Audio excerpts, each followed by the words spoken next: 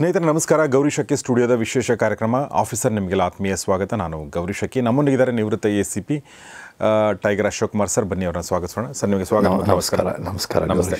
ನಾವು ಕಳೆದ ಸಂಚಿಕೆಯಲ್ಲಿ ಶ್ರದ್ಧಾ ವಾಕರ್ ಕೇಸನ್ನು ಇಟ್ಕೊಂಡು ಒಂದು ಕೇಸನ್ನು ಬೆಂಗಳೂರಲ್ಲೇ 88, 89 ಈ ಅವಧಿಯಲ್ಲಿ ನಡೆದಂಥ ಒಂದು ಕೇಸನ್ನು, ಬೀನಾ ಮರ್ಡರ್ ಕೇಸನ್ನು ನಾವು ಮಾತಾಡಿದ್ವಿ. ನಮ್ಮ ನಾಗರಾಜ್ ಸರ್ ಅದನ್ನು IO ಆಗಿದ್ದರು. ಬಹಳ ಬ್ಯೂಟಿಫುಲ್ಲಾಗಿ ಇನ್ವೆಸ್ಟಿಗೇಟ್ ಮಾಡಿರೋದ್ರ ಬಗ್ಗೆ ಮಾತಾಡಿದ್ವಿ. ಅದ್ರ ಜೊತೆಗೆ ಸಾಕಷ್ಟು ವಿಚಾರಗಳು ನಾವು ರಿಲೇಟೆಡ್ ಮಾತಾಡಿದ್ವಿ. ಬಟ್ ಈ ಥರದ ಕೇಸು ಅಂದರೆ ಒಬ್ಬ ಹೆಣ್ಮಗಳು ಈ ಥರ ಗಂಡಸಿನ ಒಂದು ಕ್ರೌರ್ಯಕ್ಕೆ ಬಲಿಯಾಗಿರೋ ಘಟನೆ ಇದೇ ಮೊದಲನೇದೇನಲ್ಲ ಬೆಂಗಳೂರಲ್ಲಿ ಅಥವಾ ಕರ್ನಾಟಕದಲ್ಲಿ. ಇದಕ್ಕಿಂತ ಮುಂಚೆ ಇದಾದಮೇಲೂ ಕೂಡ ಘಟನೆಗಳು ನಡೆದಿವೆ. ಆ ಥರದ ಇನ್ನೊಂದು ಕೇಸ್ ನಮಗೆ ನೆನಪು ಬರೋದು ಅದು ಶ್ರದ್ಧಾನಂದ ಕೇಸ್, ಅಂದರೆ ಶಕೀರಾ ಮರ್ಡರ್ ಕೇಸ್. ಅದು ಎರಡು ಕಾರಣಕ್ಕೋಸ್ಕರ ನನಗೆ ನೆನಪು ಬಂತು. ಮೊದಲನೇದಾಗಿ ರಾಜೀವ್ ಗಾಂಧಿ ಹತ್ಯೆ ಮಾಡಿದಂಥವ್ರು, ಆ ಸಂಚಿನಲ್ಲಿ ಭಾಗಿಯಾದಂಥವ್ರು ಈಗ ಕ್ಷಮಾದಾನ ಅರ್ಜಿ ಸಲ್ಲಿಸಿ ಅವ್ರಿಗೆ 28-29 ವರ್ಷ ಸರ್ವ್ ಮಾಡಿರೋದ್ರಿಂದ ಅವ್ರನ್ನ ಬಿಡುಗಡೆ ಮಾಡಲಾಗಿದೆ. ಹೀಗಾಗಿ ಶ್ರದ್ಧಾನಂದ ಈಗಲೂ ಕೂಡ ಜೈಲಲ್ಲಿದ್ದಾನೆ. ಆತ ಕೂಡ ಅರ್ಜಿ ಹಾಕಿದ್ದಾನೆ, ನಾನು ಕೂಡ ಇಷ್ಟು ವರ್ಷಗಳ ಕಾಲ ಜೈಲಲ್ಲಿದ್ದೆ, ನನಗೂ ಕೂಡ ಬಿಡುಗಡೆ ಮಾಡಿ ಅಂತ ಹೇಳಿದ್ದಾನೆ. ಎರಡನೇದಾಗಿ ನೆನಪು ಬರೋದೇನೆಂದರೆ, ಹೇಗೆ ಶ್ರದ್ಧಾ ವಾಕರ್ ಕೇಸ್ ಡೆಲ್ಲಿನಲ್ಲಿ ಮರ್ಡರ್ ಆಯಿತು, ಅದೇ ಥರ ಬರ್ಬರವಾಗಿ ಜೀವಂತವಾಗಿ ಹೂತು ಹಾಕಿದ ಘಟನೆ ನಡೆದಿರೋದು ಈ ಸ್ವಾಮಿ ಶ್ರದ್ಧಾನಂದ ಕೇಸಲ್ಲಿ. ಸೊ ಅದ್ರ ಬಗ್ಗೆ ದಯವಿಟ್ಟು ಹೇಳಿ ಸರ್. ಗೌರೀಶ್, ನಾನು 1990ರಿಂದ 1994 ವೀರಪ್ಪನ ಕಾರ್ಯಾಚರಣೆಯಲ್ಲಿದ್ದೆ. Okay, 90 to 94. 92ರಲ್ಲಿ ನಾನು 89ರಿಂದ 92ರವರೆಗೆ ಕಬ್ಬನ್ ಪಾರ್ಕ್ ಪೊಲೀಸ್ ಕ್ವಾರ್ಟರ್ಸ್ನಲ್ಲಿದ್ದೆ. 92ಕ್ಕೆ ನಾನು ರಿಚ್ಮಂಡ್ ಟೌನ್ ಬಂದೆ. ರಿಚ್ಮಂಡ್ ಟೌನಲ್ಲಿ ಶಾಕಿರಾ ಹೂತಾಕಿದ್ರು, ಅದ್ರ ಹಿಂದ್ಗಡೆ ರೋಡಿಗೆ ಬಂದೆ ನಾನು.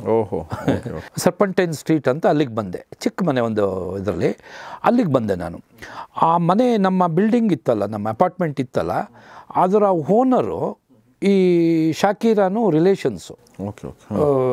ಈ ಶಾಕಿರಾ ಯಾರು ಇದ್ದಾರೆ ಈಗ, ನಮ್ಮ ಶಾಕಿರಾ ಖಲೀಲಿ ಹೆಣ್ಮಗಳನ್ನ ಹೂತ್ಬಿಟ್ರಲ್ಲ, ಈ ಶಾಕಿರಾ ಖಲೀಲಿ ಅವರು ಒಂದು ರಾಯಲ್ ಫ್ಯಾಮಿಲಿ. ಅವರು farmer Diwan of Mysuru sir Mirza Ismail ಅಂಥೇಳಿ ಅವರ ಮೊಮ್ಮಗಳು. ಈ ಸರ್ ಮಿರ್ಜಾ ಇಸ್ಮಾಯಿಲ್ ಅನ್ನೋರು ಈ ವಿಶ್ವೇಶ್ವರಯ್ಯ ಅವರ ಸಮಕಾಲೀನವರು. ಅವ್ರು ಭಾಳ close friends. ವಿಶ್ವೇಶ್ವರಯ್ಯನೂ sir Mirza Ismail. ಅವರಿಗೆ ಸರ್ ಅಂತ ಬ್ರಿಟಿಷ್ ಗೌರ್ಮೆಂಟ್ ಕೊಟ್ಟಿರೋ ಒಂದು ಪದವಿ. ಅವರು ಭಾಳ ಒಂದು ವಿಷನ್ ಇರೋರು. ನೋಡಿ, ಅವರು ಕೆಲವು ಬಡಾವಣೆ ಮಾಡಿದ್ದಾರೆ ಬೆಂಗಳೂರಿನಲ್ಲಿ. ನನಗೆ ಗೊತ್ತಿದ್ದಂಗೆ ಎಸ್ಪೆಷಲಿ ಮಲ್ಲೇಶ್ವರಂ ಬಡಾವಣೆನ ಅವರೇ ಮಾಡಿರೋದು. ಅದು ಮತ್ತು ಸದಾಶಿವನಗರ ಇದೆಲ್ಲ ಅವ್ರ ಫಾರಮ್ ಮಾಡಿರೋದು ಅವ್ರ ಕಾಲದಲ್ಲಿ, ವಿಶ್ವೇಶ್ವರಯ್ಯ ಅವ್ರ ಕಾಲದಲ್ಲಿ. ಸರ್ ಮಿರ್ಜಾ ಇಸ್ಮಾಯಿಲ್ ಭಾಳ ಪ್ರಾಮಾಣಿಕ ಮತ್ತು ಭಾಳ ಒಂದು ಹಾರ್ಡ್ ವರ್ಕರ್. ಮೈಸೂರು ಮಹಾರಾಜರಿಗೆ ಭಾಳ ಹತ್ತಿರದಲ್ಲಿ ಇರ್ತಾರೆ ಅವ್ರು. ನೋಡಿ, ಮಲ್ಲೇಶ್ವರಮಲ್ಲಿ 2 ರೋಡ್ ಮಾಡಿದ್ದಾರೆ. ಹೆಚ್ಚು ಕಮ್ಮಿ 1-1.5 ಕಿಲೋಮೀಟ್ರು 2 ಕಿಲೋಮೀಟ್ರ್ ಇರ್ಬೋದು ರಸ್ತೆ. ಒಂದಕ್ಕೆ ಸಂಪಿಗೆ ರಸ್ತೆ, ಒಂದಕ್ಕೆ ಮಾರ್ಗೋಸ ರಸ್ತೆ. ನಾನು 73ರಿಂದ ಅಲ್ಲಿದ್ದೀನಿ ಮಲ್ಲೇಶ್ವರಮಲ್ಲಿ. ನಿಮಗೆ ಹೇಳೋಕ್ಕೆ, ಬೆಳಗ್ಗೆ ಅಥವಾ ಸಂಜೆ ನೀವು ಸಂಪಿಗೆ ರೋಡ್ನಲ್ಲಿ ಬರುವಾಗ ಫುಲ್ಲು ಸಂಪಿಗೆ ಮರ 2 ಕಡೆನೂ. ಎಷ್ಟು ಒಂದು ಒಳ್ಳೆಯ ಒಂದು ಸ್ಮೆಲ್ ಬರೋದು ಅಂತ ಹೇಳಿದ್ರೆ, ಸಂಪಿಗೆದು ಸ್ಮೆಲ್. ನೀವು ನೈಟು ಅಷ್ಟೇ, ನೀವು 7-8 ಗಂಟೆಗೆ ಹೋಗ್ಬೇಕಾದ್ರೆ ವೆಹಿಕಲ್ಸೇ ಇರಲಿಲ್ಲ ಆ ರೋಡಲ್ಲಿ. 2 ವೇ ಇತ್ತು ಅದು. ಆಮೇಲೆ 1 ವೇ ಆಯಿತು. ನಿಮ್ಗೆ ಹೇಳೋಕ್ಕೆ, ಸಂಪಿಗೆ ರೋಡ್ನಲ್ಲಿ ಹೋಗೋದೇ ಒಂದು ಫ್ರೆಂಡ್ಸ್ ಜೊತೆ ಹೋಗೋದಕ್ಕೆ ಒಂದು ಭಾಳ ಉಲ್ಲಾಸ ಮನಸ್ಸಿಗೆ. ಕಂಪ್ಲೀಟ್ ಗಮ್ಮಂತ ಸಂಪಿಗೆ ವಾಸನೆ ಬರೋದು. ನೋಡಿ, ಅವರು ಮಿರ್ಜಾ ಇಸ್ಮಾಯಿಲ್ ಹಾಕಿರೋದು ಗಿಡಗಳು. ಹಾಗೆ ಮಾರ್ಗೋಸದಲ್ಲಿ ಬೇವಿನ ಮರ ಹಾಕಿದ್ದಾರೆ. ಈಗೂ ಅಲ್ಲಿ 1-2 ಮರ ಇರ್ಬೋದು. ಸಂಪಿಗೆ ರಸ್ತೆಯಲ್ಲಿ ಹುಡುಕಿದ್ರು ಒಂದು ಸಣ್ಣ ಬೇರು ಸಮೇತ ಸಿಗ್ಲಿಕ್ಕೆ ಸಂಪಿಗೆ ಮರಗಳಿಲ್ವೇ ಇಲ್ಲ, ರಸ್ತೆ ಮಾತ್ರ ಇದೆ ಸಂಪಿಗೆ ರಸ್ತೆ. ಬಟ್ ನಾನು ಅವಾಗ ಲಾವ್ ಹೋಗ್ತಿದ್ದಾಗ, ಲಾವ್ ಮಾಡುವಾಗ ಮಲ್ಲೇಶ್ವರಂ ಜೀವನಾಡಿ ಸರ್ ಅವೆರಡು ರೋಡ್ಗಳು ಬ್ಯೂಟಿಫುಲ್. ನೋಡಿ, ಬೆಂಗಳೂರು ನಗರದಲ್ಲಿ ಬೆಸ್ಟ್ ಎಕ್ಸ್ಟೆನ್ಷನ್ ಅಂದರೆ ಬಸವನಗುಡಿ ಮಲ್ಲೇಶ್ವರಂ. ಅದರದ್ದೇ ಒಂದು ಚಾರ್ಮ್ ಇದೆ. ಹೂವು ಹಣ್ಣುಗಳು, ಹಬ್ಬ ಬಂತು ಅಂದರೆ ಅದರದ್ದೊಂದು ಇದಿದೆಲ್ಲ ಇನ್ಯಾವ ಬಡಾವಣೆಯಲ್ಲೂ ಅದು ಸಿಕ್ಕೋಲ್ಲ. ಮಲ್ಲೇಶ್ವರಂ ಮತ್ತು Basavanagudi worth living place in Bangalore place. But ಇತ್ತೀಚೆಗೆ ಅದೇನೋ ವೈಡ್ನಿಂಗ್ ಮಾಡೋಕ್ಕೆ ಹೋಗಿ ಎಷ್ಟು ವರ್ಷಗಳಿಂದ ಮಾಡ್ತಾನೆ ಇದ್ದಾರೆ ಸರ್. ಇನ್ನೂ ಅಂದರೆ ಆಗ ನಾನು ಹೇಳ್ತಾ ಇರೋದು ಒಂದು 30-35 ವರ್ಷದ ಹಿಂದಿದ್ದು ಕತೆ. ಹೆಂಗಿದ್ದಿರ್ಬೋದು ಅವಾಗ ಹೇಳಿ ನೋಡೋಣ. ಎಷ್ಟು ಚೆನ್ನಾಗಿತ್ತು ಗೊತ್ತಾ. ಕವಿಗಳು, ಸಾಹಿತಿಗಳು ಮತ್ತು best people of Bangalore, cream of people, and not rich, not very poor also. Most intellectuals were living in these areas. 2 Malleshwaram ಮತ್ತು ಇದು ಬಸವನಗುಡಿ. ನನಗೆ ಭಾಳ ಪ್ರಾಣ 2 ಇದರಲ್ಲಿ ಇದು. ಅಲ್ಲಿ ನೋಡಿ ಆ ಮಿರ್ಜಾ ಇಸ್ಮಾಯಿಲ್ ಆವಾಗಲೇ ಎಷ್ಟು ವಿಷನಲ್ಲಿ ಹಾಕಿದ್ದಾರೆ. ಇವತ್ತು ನಾನು ಹೇಳ್ತೀನಿ, ಬೆಂಗಳೂರು ನಗರದಲ್ಲಿ ಯಾವ ರಸ್ತೆಯಲ್ಲೂ ಸಂಪಿಗೆ ಮರ ಹಾಕಿಲ್ಲ ಅಂತ ಕಾಣುತ್ತೆ, ನನಗೆ ಗೊತ್ತಿದ್ದ. ಇರೋ ಮರಗಳನ್ನ ತೆಗಿತಾ ಇದ್ದಾರೆ ಅಷ್ಟೇ ಸರ್. ಆಮೇಲೆ ಇವರೇನಾಯಿತು, ಈ ಶಾಕೀರ ಡೆಲ್ಲಿನಲ್ಲಿ ಇರ್ತಾರೆ. ಅವ್ರ ಹಸ್ಬೆಂಡು ಖಲೀಲಿ ಅಂಥೇಳಿ ಅವ್ರ ಅಂಬಾಸಿಡರ್ ಟು ಆಸ್ಟ್ರೇಲಿಯಾ ಆಗಿರ್ತಾರೆ. ವೆರಿ ಕಮಾಂಡಿಂಗ್ ಆಫೀಸರ್ ಅವರು. ಈಕೆ ಹೆಚ್ಚಿಗೆ ಆಸ್ಟ್ರೇಲಿಯಾಗೆ ಹೋಗಿ ಇಷ್ಟಪಡದೆ ಬಂದು ಡೆಲ್ಲಿನಲ್ಲಿ ಇರ್ತಾರೆ. ಇಬ್ಬರು ಹೆಣ್ಮಕ್ಳು ಇರ್ತಾರೆ, ಒಬ್ಬಳು ಮಾಡೆಲ್ ಹಾಕಿರ್ತಾಳೆ ಸಭಾ ಅಂಥೇಳಿ. ಅವಳನ್ನು ಮೀಟ್ ಮಾಡಿದ್ದೀನಿ ನಾನು. ಅವಳು ಬಾಂಬೆನಲ್ಲಿದ್ಲು. ಆಮೇಲೆ ಇವಳೇನು ಮಾಡ್ತಾಳೆ, ಅವಳಿಗೆ ಹುಚ್ಚು ಏನಂದರೆ ಈ ಆ್ಯಂಟಿಕ್ಸ್ದು ಭಾಳ ಹುಚ್ಚು. ಯಾರಿಗೆ? ಶಾಕಿರಾಗಿ. ಈ ಆ್ಯಂಟಿಕ್ ಸ್ಟ್ಯಾಚ್ಯೂಸ್ಗಳು, ಈ ಬ್ರಾಸು ಮತ್ತು ಬೇರೆ ಇದ್ರದ್ದು. ಇವಳು ಆ್ಯಂಟಿಕ್ ಇದಕ್ಕೆ ಹೋಗ್ತಾ ಇರ್ತಾಳೆ, ಆ್ಯಂಟಿಕ್ ಶಾಪ್ಗೆ. ಕೆಲವ್ರಿಗೆ ಭಾಳ ಹುಚ್ಚಿದೆ, ನನಗೂ ಸ್ವಲ್ಪ ಹುಚ್ಚದು. ನಾನು ಆಸ್ಟ್ರೇಲಿಯಾದಲ್ಲಿ ಹೋದಾಗ ನನ್ನ ಮಿಸಸ್ ಭಾಳ ಆ್ಯಂಟಿಕ್ ಶಾಪ್ಸ್ ಹೋಗ್ತೀವಿ, ಪರ್ಚೇಸ್ ಮಾಡ್ತೀವಿ, 100-200 ವರ್ಷದ್ದು ಆ್ಯಂಟಿಕ್ಸು. ಈಕೆಗೆ ಅಲ್ಲಿ ಹೋದಾಗ ಈ ಶ್ರದ್ಧಾನಂದ ಅನ್ನೋನು ಒಂದು ಆ್ಯಂಟಿಕ್ ಶಾಪಲ್ಲಿ ಕೆಲಸ ಮಾಡ್ತಿರ್ತಾನೆ. ಎಲ್ಲಿ ಸರ್ ಇದು? ಡೆಲ್ಲಿನಲ್ಲಿ. ಸೊ ಇವನು ನೋಡೋಕ್ಕೆ ಅಂಥ ಸುರುದ್ರೂಪಿ ಅಲ್ಲ. ಆವಾಗ ಇನ್ನೂ ಟ್ರಿಮ್ ಆಗಿದೆ, ಈಗ ಒಂದು ಸ್ವಲ್ಪ ಇದಾಗ್ಬಿಟ್ಟಿದ್ದಾನೆ. ಈಕೆ ಎಕ್ಸ್ಟ್ರಾಡಿನರಿ ಬ್ಯೂಟಿಫುಲ್. ಅವಳದು ಫೋಟೋಸ್ ನೀವು ನೋಡ್ಬೋದು. Very charming lady, very charming ಅಂತ ಹೇಳಿದ್ರೆ. ಅವಳಿಗೆ ಇವನೇನು ಮಾಡ್ತಾನೆ, ಹೋದಾಗ ಇವನು ಎಲ್ಲ ತೋರಿಸೋದು, ಒಂಥರ ಕ್ಲೋಸ್ನೆಸ್ ಬೆಳೆಯುತ್ತೆ. ಮತ್ತು ತೊಗೊಂಡು ಬಂದು ಇಡ್ತಾ ಇರ್ತಾನೆ ಇವ್ರ ಮನೆಯಲ್ಲಿ ಆ್ಯಂಟಿಕ್ಸ್ನೆಲ್ಲ. ಬಟ್ ಫ್ಲೂಯೆಂಟ್ ಇಂಗ್ಲೀಷ್ ಮಾತಾಡ್ತಿರ್ತಾನೆ ಇವನು. ಇವನು ಜೊತೆಗೆ ಏನು ಮಾಡ್ತಾನೆ, ಸ್ವಲ್ಪ ಸ್ವಾಮಿ ಥರ, ಶ್ರದ್ಧಾನಂದ ಅಂತ ಅವನ ಹೆಸರು, ಸ್ವಾಮೀಜಿ ಥರ ಒಂದು ಬಿಹೇವಿಯರು. ಭಾಳ ನಯ ವಿನಯ, ಅತಿ ಧೂರ್ತ ಲಕ್ಷಣಂ ಅಂತಾರಲ್ಲ ಹಾಗೆ, ಭಾಳ ವಿನಯವಂತ. ವಿನಯ ಅಂದರೆ ಡೌನ್ ಟು ಇದು.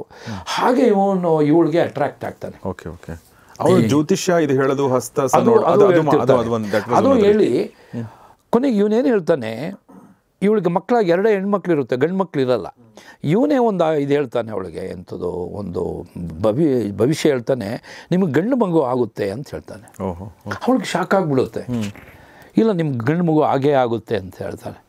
ಕೊನೆಗೆ ಕ್ಲೋಸ್ನೆಸ್ ಆಗ್ತಾ ಆಗ್ತಾ ಆಗ್ತಾ ಲವ್ ಬೆಳೆಯೋಕ್ಕೆ ಶುರು ಆಗ್ಬಿಡುತ್ತೆ. ಲವ್ ಬೆಳೆಯೋಕ್ಕೆ ಶುರು ಆದಾಗ ಇವಳಿಗೆ ಇವನ ಮೇಲೆ ಅಟ್ರಾಕ್ಟ್ ಆಗಿಬಿಡುತ್ತೆ. ಕೊನೆಗೆ ಇವ್ರು ಏನು ಮಾಡ್ತಾರೆ, ಇವಳ ಹೆಸರಿನಲ್ಲಿ ಬ್ಯಾಂಗ್ಳೂರಿನಲ್ಲಿ ಒಂದು ಪ್ರಾಪರ್ಟಿ ಇರುತ್ತೆ, ಅದು ರಿಚ್ಮಂಡ್ ಟೌನ್ ಪ್ರಾಪರ್ಟಿ. ಭಾಳ ದೊಡ್ಡ ಪ್ರಾಪರ್ಟಿ, ಶಾಕಿರ ಹೆಸರಲ್ಲಿ. ಒಂದು ರಸ್ತೆಯಿಂದ ಇನ್ನೊಂದು ರಸ್ತೆವರೆಗೂ ಪ್ರಾಪರ್ಟಿ. ಇವತ್ತು 600 ಕೋಟಿ, 600 crores ವ್ಯಾಲ್ಯೂ ಅದು. ಈಗಲೂ ಇದೆ ಸರ್? ಈಗಲೂ ಇದೆ. ಅಲ್ಲೇ ಊತ್ಬಿಟ್ಟಿದ್ದೆ ಇವನು. ಅಲ್ಲಿ ಇವಳ್ದು ಒಂದು ದೊಡ್ಡ ಬಂಗ್ಲೋ ಇರುತ್ತೆ ಒಳಗಡೆ. ಅದಕ್ಕೆ ಭಾಳ ಬ್ಯೂಟಿಫುಲ್ ಬಂಗ್ಲೋ. ಏನು ಆ್ಯಂಟಿಕ್ಸ್ ಇತ್ತು ಒಳಗಡೆ ಅಂದರೆ ನಿಮ್ಗೆ ಹೇಳೋಕ್ಕೆ. Around 40-45 sir. ಅವಳು 40-45 ಇದ್ದಿದ್ದು, ಯಾಕಂದ್ರೆ ಮಕ್ಕಳಿಬ್ರು ದೊಡ್ಡವರು ಇರ್ತಾರೆ. ಹೌದು. ಸೊ ಕೊನೆಗೆ ಲವ್ ಆಗಿ ಅವನು ಆಸ್ಟ್ರೇಲಿಯಾದಲ್ಲಿ ಇರ್ತಾನೆ, ಗಂಡ. ಮಕ್ಕಳು ಹೊರಗಡೆ ಇರ್ತಾಳೆ, ಇವಳು ಒಬ್ಬಳೇ ಇರ್ತಾಳಲ್ಲ. ಏನೇನೋ ಇದೆ ಇವಳ ಹೆಸರಲ್ಲಿ, ಜ್ಯುವೆಲ್ಸು, ಅದು ಇವಳದೆಲ್ಲ ತೊಗೊಂಡು ಇವಳು ಒಂದು ಫೈನ್ ಡೇ ಡೈವರ್ಸ್ ಮಾಡಿಬಿಡ್ತಾಳೆ ಗಂಡನ. ಡಿವೋರ್ಸೇ ಮಾಡಿಬಿಟ್ಟು ಇವನ ಜೊತೆ ಬೆಂಗಳೂರು ಬಂದುಬಿಡ್ತಾಳೆ. ಬೆಂಗಳೂರು ಬಂದು ಈ ಮನೇಲಿ ಇರ್ತಾರೆ. ಕೊನೆಗೆ ಫ್ಯಾಮಿಲಿ ಎಲ್ಲ ದೊಡ್ಡ ರಾಯಲ್ ಫ್ಯಾಮಿಲಿ ಅಲ್ಲ, ದೊಡ್ಡ ಗಲಾಟೆ ಆಗುತ್ತೆ, ಎಲ್ಲ ಬರುತ್ತೆ. ಇವಳದು ಒಂದೇ ಇದು ಗಲಾಟೆ. ಅಷ್ಟೊಂದು ಪ್ರೆಗ್ನೆಂಟ್ ಆಗಿಬಿಡ್ತಾಳೆ ಅವಳು. ಜೊತೆಗೆ ಅದು ಇನ್ನೂ ಸ್ಟ್ರಾಂಗ್ ಆಗಿಬಿಡ್ತಾಳೆ ಅವಳು. ಸೊ ಇದೇನು ಮಾಡುತ್ತೆ, ಅದಾಗಿ ಇವನು ಕರ್ಕೊಂಡ್ಬಂದು ಈ ಮನೇಲಿ ಇರ್ತಾರೆ. ಅಂದರೆ ಇದು ಮನೆ ಇವಳದೇ ಮನೆ. ಇವಳದು ಭಾಳಷ್ಟು ಹಣ ಇದು ಇರುತ್ತೆ. So this person is basically from Delhi around ಎಲ್ಲೋ ಅವನು ಬೇಸಿಕಲಿ. ಅವನು ಹಿಂದೆ ಸ್ವಲ್ಪ ಮರೆತು ಬಿಟ್ಟಿದ್ದೀನಿ, ಬಟ್ ಈಸ್ ಟೋಟಲಿ ಅಲ್ಲಿ. ಅವನು ಇಲ್ಲಿ ಬಂದು ಗಂಡ ಹೆಂಡತಿ ಏನು ಕಂಪ್ಲೇಂಟ್ ಕೊಡೋಕ್ಕಾಗಲ್ಲ, ಏನೂ ಇಲ್ಲ. ಆಮೇಲೆ ಅವನು ಗಂಡ ಸುಮ್ಮನಾಗ್ಬಿಡ್ತಾನೆ ಪಾಪ. ಇನ್ನೊಂದ್ಸಲ ಹೇಳಿ ಸರ್. ಇಲ್ಲಿ ಉಳ್ಕೊಂಡ್ಬಿಡ್ತಾರೆ. ಫಸ್ಟ್ ಇವ್ರು ಎಲ್ಲಿ ಹೋದ್ರು ಅಂತ ಗೊತ್ತಾಗಲ್ಲ, ಆಮೇಲೆ ಗೊತ್ತಾಗುತ್ತೆ. ಮಗಳು ಬರ್ತಾರೆ. ಒಂದು ಮಗಳು ಇವ್ರ ತಾಯಿಗೆ ಭಾಳ ಅಟ್ಯಾಚ್ಮೆಂಟ್ಲು. ಈ ಸಭಾ ಅನ್ನೋಳು ಈ ಬಾಂಬೆನಲ್ಲಿ ಇರ್ತಾಳಲ್ಲ ಅವಳು. ಆಮೇಲೆ ಅವಳು ಬಂದು ಭಾಳ ಗೋಳಾಡ್ತಾಳೆ. ಆಗ ಅವಳು ಹೇಳ್ತಾಳೆ, ಇಲ್ಲ ನನಗೆ ಒಂದು ಗಂಡು ಮಗು ಬೇಕು, ನಾನು ಕ್ಯಾರಿಯಿಂಗ್ ಇವಾಗ ಅಂಥೇಳಿ ಮಾಡಿ ಇದು ಕೊನೆಗೆ ಇದೆಲ್ಲ ಜಗಳ ಎಲ್ಲ ಕೂಲ್ ಡೌನ್ ಆಗುತ್ತೆ.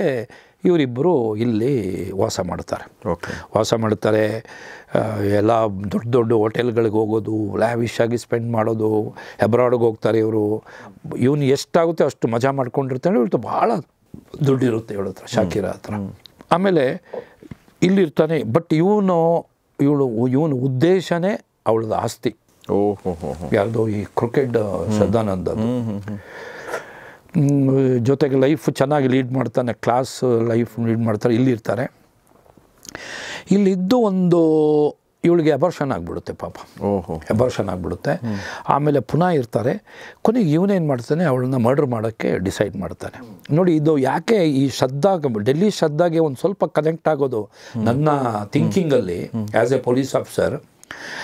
ಇವಳು ನೋಡಿ, ಇವನು ಈ ಗಂಡಂದಿರು ಇವರೆಲ್ಲ ಮರ್ಡ್ರ್ ಮಾಡ್ತಾ ಇರೋದು ಒಂಟಿ ಹೆಣ್ಮಕ್ಳು ಈ ಥರ ಸಿಕ್ಕಿದಾಗ ಅವರ ರೂಟ್ಸ್ ಕಟ್ಟಾಗ್ಬಿಡುತ್ತೆ, ಪೇರೆಂಟಲ್ ರೂಟ್ಸ್ ಕಟ್ಟಾಗ್ಬಿಡುತ್ತೆ. ಅವಳು ಟೋಟಲಿ ಈ ಗಂಡಸಿನ ಕ್ರೌರ್ಯದ ಜೊತೆಗೆ ಸೇರ್ಕೊಂಡ್ಬಿಡ್ತಾಳೆ, ಕ್ರೌರ್ಯದ ಕೈಗೆ ಸಿಕ್ಕಾಕೊಂಡ್ಬಿಡ್ತಾಳೆ. ಶಿ ಬಿಕಮ್ ವಿಕ್ಟಿಮ್ ಎಲ್ಲ ಕೇಸ್ನಲ್ಲಿ. ನೋಡಿ, ಈ ನಿಮ್ಮ ಶ್ರದ್ಧಾ ವಾಕಲ್ರು ತಗೊಳ್ಳಿ, ಬೀನಾನು ತಗೊಳ್ಳಿ, ಇವನು ತಗೊಳ್ಳಿ, ಶಾಕಿರನು ತಗೊಳ್ಳಿ, ಈ ಗಂಡಂದ್ರು ಏನು ಬೇಕಾದ್ರೂ ಇವಳನ್ನು ಮಾಡಿಬಿಡ್ಬೋದು, ಮುಗಿಸ್ಬಿಡ್ಬೋದು ಅನ್ನೋ ಒಂದು ಥಿಂಕಿಂಗ್. ಏನಾದರೂ ಅವ್ರ ಫ್ಯಾಮಿಲಿ ಬಂದು ಹೋಗ್ತಿದ್ರೆ ಇವಳು ಭಯ ಇರ್ತಿತ್ತು. ಇದು ಪಾಪ ಮಗಳು ಬರೀ ಫೋನ್ ಗೀನ್ ಮಾತಾಡ್ಕೊಂಡು ಯಾವಾಗಲೂ ಒಂದೊಂದು ಸರಿ ಬಂದು ಹೋಗ್ತಿದ್ದಾಳೆ. ಅವಳು ವರ್ಷಾನುಗಟ್ಟಲೆ ಬರೋದು ನಿಲ್ಲಿಸ್ಬಿಡ್ತಾಳೆ. ಸೊ ಇವನಿಗೆ ಕೈಗೆ ಸಿಕ್ಬಿಡುತ್ತೆ ಇವಳು. ಕೊನೆಗೆ ಇವನು ಎಷ್ಟು ಕ್ರಿಕೆಟ್ ಅಂತ ಏನು ಮಾಡ್ತಾನೆ ಅಂದರೆ, why he wants to murder to ನಾಕ್ ಡೌನ್ ದಿ ಪ್ರಾಪರ್ಟಿ. ಸೊ ಈ 600 ಆವಾಗ 600 crores ಇರಲಿಲ್ಲ, ಆಗ ಫ್ಯೂ ಕ್ರೋರ್ಸ್ ಇತ್ತು. ಎಂಟೈರ್ ಪ್ರಾಪರ್ಟಿನ ಪವರ್ ಆಫ್ ಅಟರ್ನಿನೋ ಅಥವಾ ಇವನ ಹೆಸರಿಗೆ ಮಾಡ್ಕೊಂಡ್ಬಿಡ್ತಾನೆ ಟೋಟಲಿ. ಅದೆಲ್ಲ ಆದಮೇಲೆ ಇವಳನ್ನ ಮುಗಿಸ್ಬಿಟ್ರೆ ಪ್ರಾಪರ್ಟಿ ಓನರ್ ಇವನೇ ಅಲ್ವಾ, ಮಾರ್ಬಿಟ್ಟು ಎಲ್ಲರೂ ಹೋಗ್ಬಿಡೋಣ ಅಂತ ಏನೋ ಪ್ಲ್ಯಾನ್ ಮಾಡ್ತಾನೆ ಇವನು. ಮಾಡಿಬಿಟ್ಟು ಏನು ಮಾಡ್ತಾನೆ, ಎಂಟೈರ್ ಪ್ರಾಪರ್ಟೀಸ್ ಆ ಸೈಡ್ನಲ್ಲಿ ಒಂದು ಸಣ್ಣ ಜಾಗನ ಒಂದು ಅಪಾರ್ಟ್ಮೆಂಟಿಗೆ ಕೊಡ್ತಾನೆ. ಅಪಾರ್ಟ್ಮೆಂಟ್ ಕೊಟ್ಟು ಅಲ್ಲಿ ಒಂದು ಪಾಶ್ ಬಿಲ್ಡಿಂಗ್ ಬರುತ್ತೆ ಆ ರೋಡಲ್ಲಿ, ಸರ್ಪಂಟೈನ್ ಸ್ಟ್ರೀಟ್ಗೆ ಹೋಗುತ್ತೆ ರೋಡು. ಆ ರೋಡಲ್ಲಿ ಒಂದು ಫೇಸಿಂಗಲ್ಲಿ ಒಂದು 4 ಮನೆನೋ 6 ಮನೆ ಬರುತ್ತೆ. ಆವಾಗ ಅಪಾರ್ಟ್ಮೆಂಟ್ ಜಸ್ಟು ಪಾಪಪ್ ಆಗ್ತಿತ್ತು ಬೆಂಗಳೂರಿನಲ್ಲಿ. ಯಾವಾಗ ಅಂದರೆ 90-91ರಲ್ಲಿ. ನಾನು 92ಕ್ಕೆ ಇದಕ್ಕೆ ಬಂದೆ. ಆವಾಗ ಈ ಬಿಲ್ಡಿಂಗ್ ಫುಲ್ ಖಾಲಿ ಇತ್ತು. ಆವಾಗ ಫುಲ್ ಗ್ರೀನರಿ, ಮಧ್ಯದಲ್ಲಿ ಮನೆ, ದೊಡ್ಡ ಕಾಂಪೌಂಡ್ ಆಗಿ ಸೆಕ್ಯೂರಿಟಿ ಎಲ್ಲ ಆಗಿತ್ತು.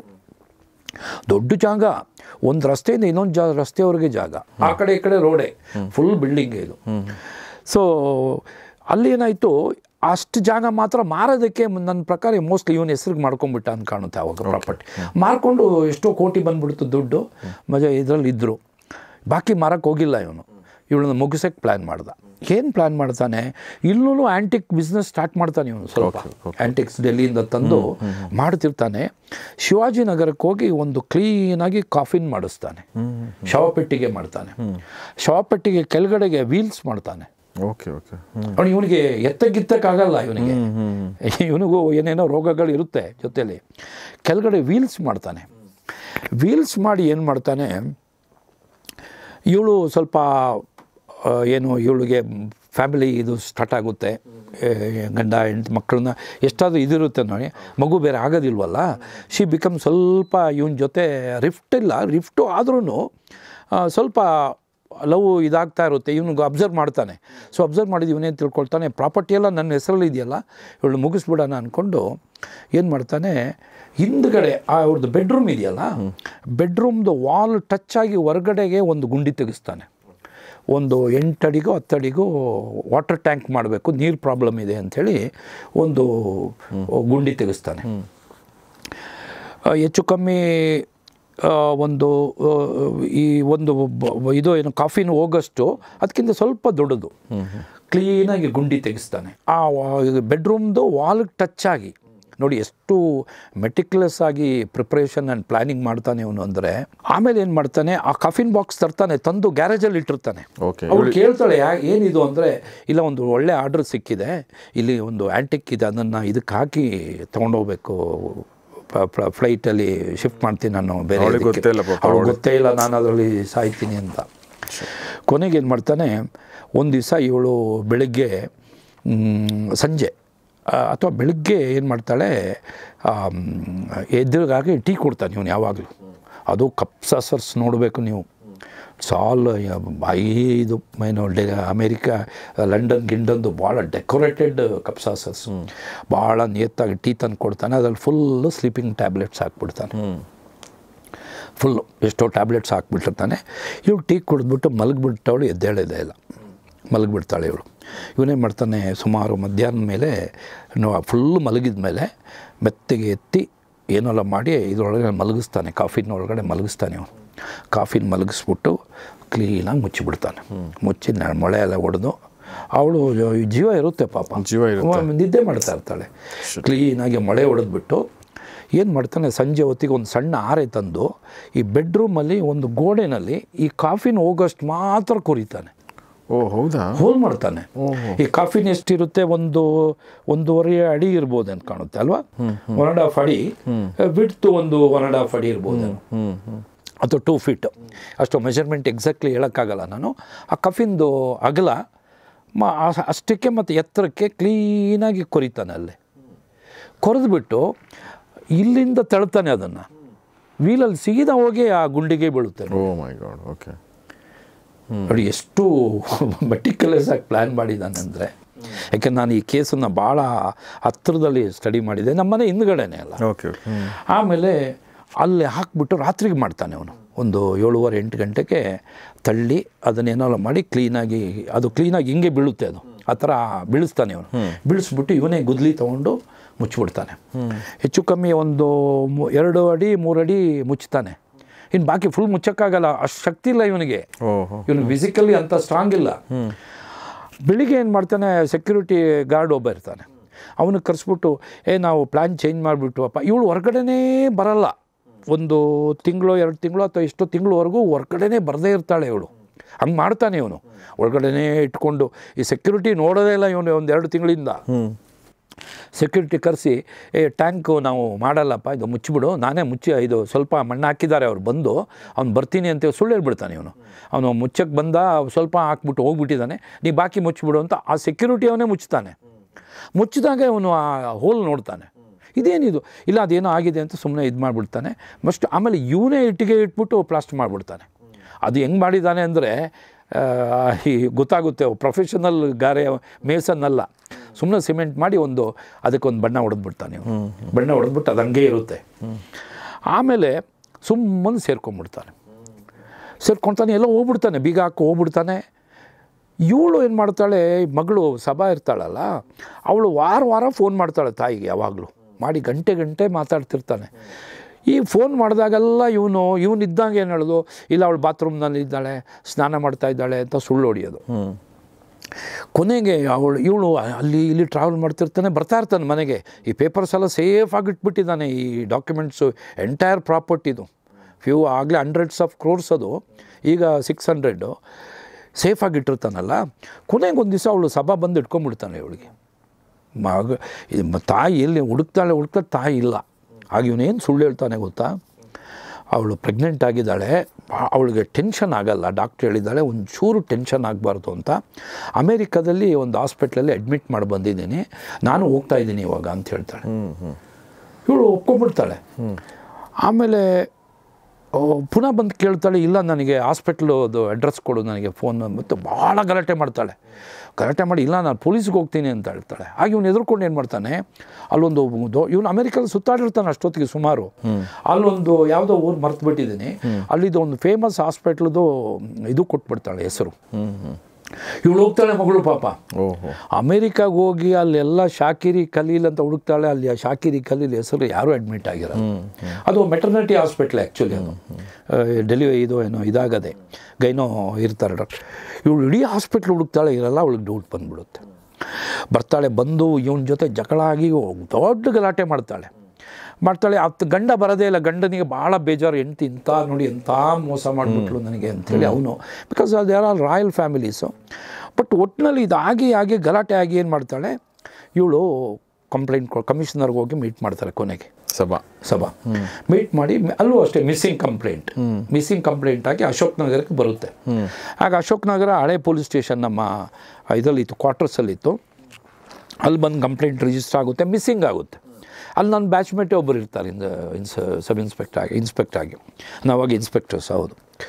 ಇವಳೇನು ಮಾಡ್ತಾಳೆ, ನಾನು MMLಸಲ್ಲಿ ಇದ್ನಲ್ಲ, MMLಸಿಂದ ಒಂದು ಸಲ ರಜದಲ್ಲಿ ಬಂದಾಗ ಈ ಮನೆ ಓನರ್ ಇರ್ತಾಳಲ್ಲ, ಅವರ ರಿಲೇಷನ್ ಅಲ್ಲ, ಅವ್ರು ಹೇಳ್ತಾರೆ ನಮ್ಮಲ್ಲಿ ಒಬ್ಬರು ಇನ್ಸ್ಪೆಕ್ಟರ್ ಇದ್ದಾರೆ, ಭಾಳ ಒಳ್ಳೊಳ್ಳೆ. ಅಷ್ಟೊತ್ತಿಗೆ had my name in Bangalore city ಅಲ್ಲ.